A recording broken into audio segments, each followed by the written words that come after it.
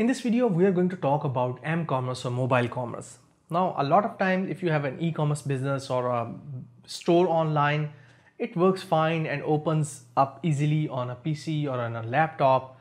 But when it comes to mobile devices, most of the websites, I think 40% they are going to, suffer a lot on a mobile device. Either they are not going to load their images, it will be difficult to add the products, the cart buttons, they will be difficult to press by a thumb or a finger. Then there will be problem with the navigation bars, they are not going to hide themselves. There will be smaller search bars, or even I have seen websites where there are no search bars on almost invisible search bar on a mobile device. So this is going to take a lot of time. Let me share with you a story. Once I had a client and she was complaining that her website is not loading on a mobile phone. And I tried to investigate, and when I opened her website on my mobile phone and I checked her backlog, her images of her product she was loading were like 10 MB of images. So it was like 4 or 5 images, each was 10 MB, and like 40 or 50 MB for a single page. I think it is not going to load even for if we wait for 5 minutes on a mobile device. So these were the problems which I think a lot of people neglect, and they don't take care of these issues. Now research says that by the end of 2021, 54% of all e-commerce sales will be just m-commerce or mobile commerce.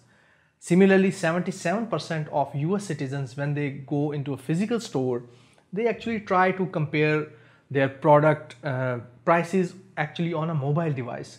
So these patterns are actually emerging. 65% of Google clicks are received on just mobile devices. So you can see more than almost 50 to 60% more than there are more users on a mobile phone than on a PC or a laptop. So most of the people, they are using mobiles to access your website, your e-commerce store, they're shopping there. So I'm going to share with you the screen of Biannual research which they've done on 60 most popular e-commerce websites. And now you can see that on the screen, and you can see at the bottom there is no decent or acceptable, there is no good indication of the features that are related to those mobile commerce. So they have tested against different criterias and different standards, and most of the websites among these top 60 websites, they are failing. So you can see this is a major gap you can fill. You can jump into an e-commerce as an e-commerce UX designer and ask them that we have to optimize your website for a mobile app or mobile version. So that is all. You have to upgrade your m-commerce stats. I hope you will enjoy and apply these principles into your studies or your website or your business. See you soon in the next lesson. Till there, take care and bye.